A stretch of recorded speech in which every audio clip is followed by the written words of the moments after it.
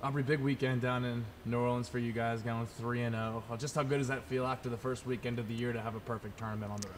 It felt really good. I felt like as a team we really needed that kind of as redemption. We weren't super proud of our first weekend, but I think we definitely worked out some kinks and we started playing together and stuff. And so felt really nice to be able to play together and pull out a couple wins. Anna, freshman of the week in the SEC, you were named co-defensive player. It's the first time in Ole Miss history two players picked up awards in the same week.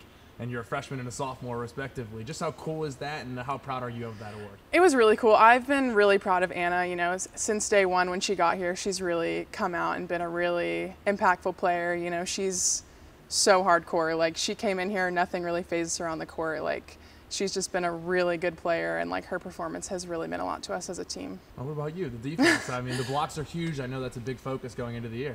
Yeah,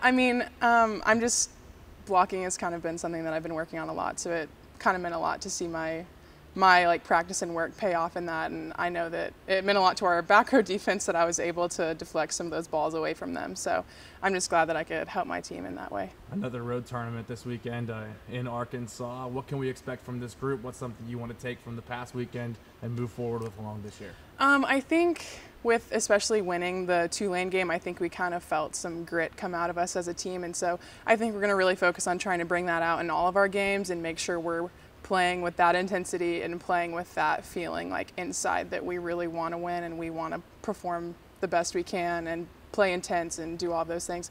So I think we're just going to really work on internally like keeping that drive, and then obviously just doing our best to play our best and play hard.